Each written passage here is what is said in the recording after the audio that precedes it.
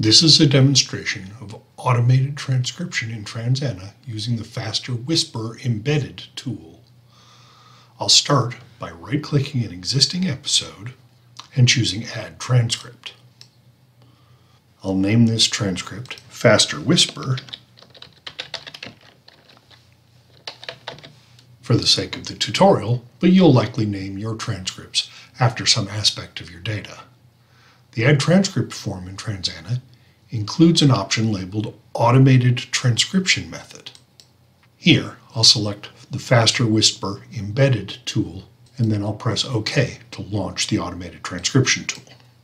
The first page of the Automated Transcription tool provides some use notes for Faster Whisper, indicating that processing occurs locally on your computer and that it's important to review all automated transcripts and translations created by this tool for accuracy.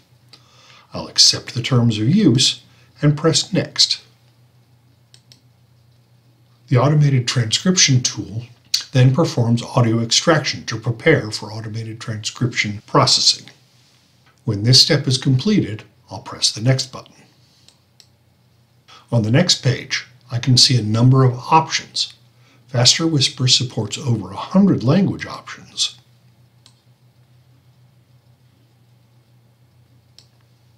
And I'll select English because that's the language that is spoken in my source media data. I'll then select the model I want to use.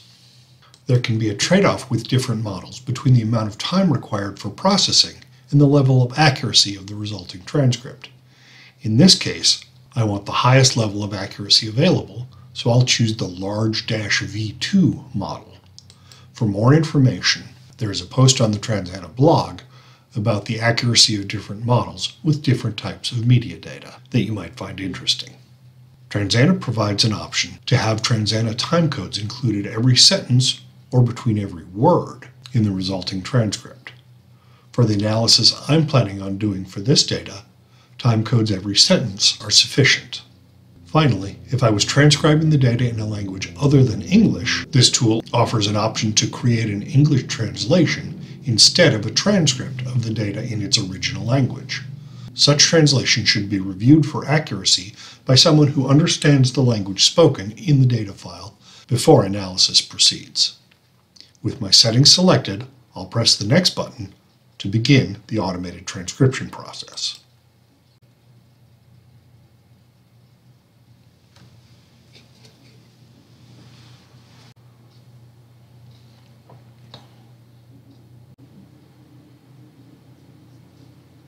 The speed of this process depends heavily on the model that you've selected, the length of your media file, and how powerful your computer is, but patience is often required. I've cut a lot of processing time out of this demonstration video.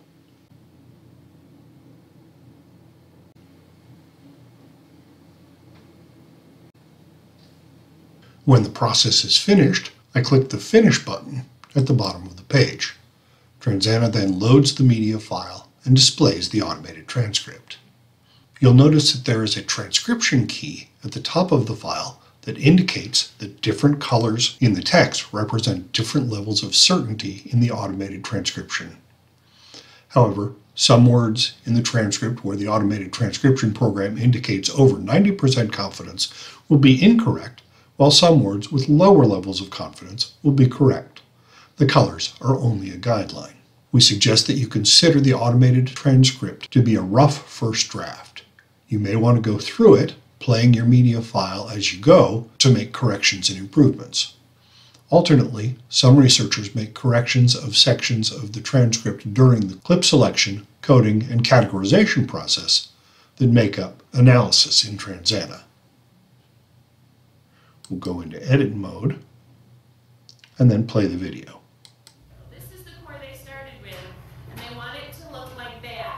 We see that the transcription is accurate, so we make a selection and use the black text formatting button to remove the color-coded confidence levels. I'm going to first flip it up.